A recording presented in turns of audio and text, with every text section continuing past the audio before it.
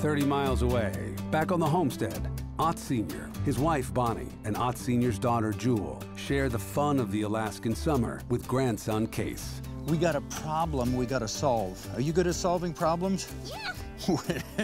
I like that pioneer spirit.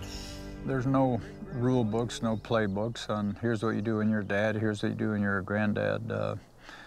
You know, we all kind of figure it out as we go along. Uh-oh, here's the problem, Kase. What is that called? A ditch. It's a ditch, and you think we can drive through it with a four-wheeler?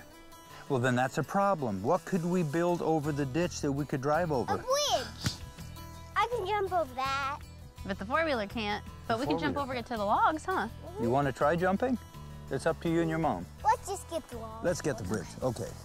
I see him and his face lights up. I mean, you know, it doesn't get any better than that. Make it strong, do it tight. Make it strong, do it tight. Kase, I like that advice. Yeah.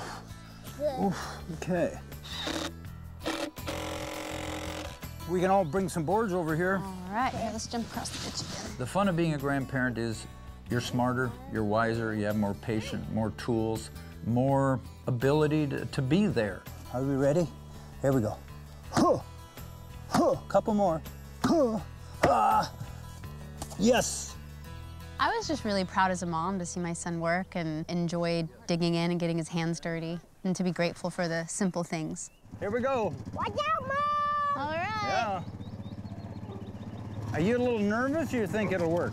Kinda nervous. Well, yeah, I'm a little nervous too, but I'll go real slow, real slow, real slow, slow, yeah. Yes! Kase, this is the first time anyone's driven across that ditch because we built a bridge. Yes. Okay, onward. Next surprise. I wonder what